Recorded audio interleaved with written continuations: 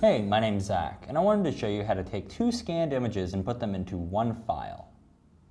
Now, as you can see here, I actually already have the images in the file.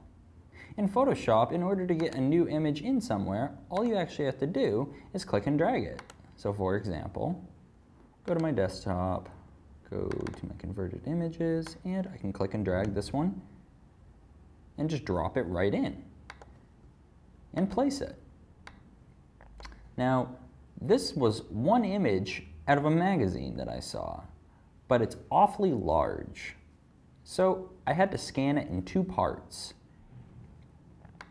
Now what you can do is select the separate layers and just move them around.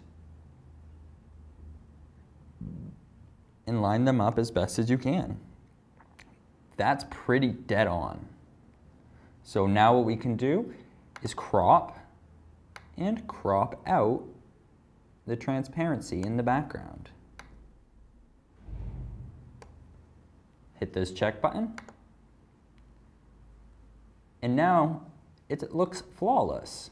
So what I will do is go to layer 1, right click, and go to merge visible.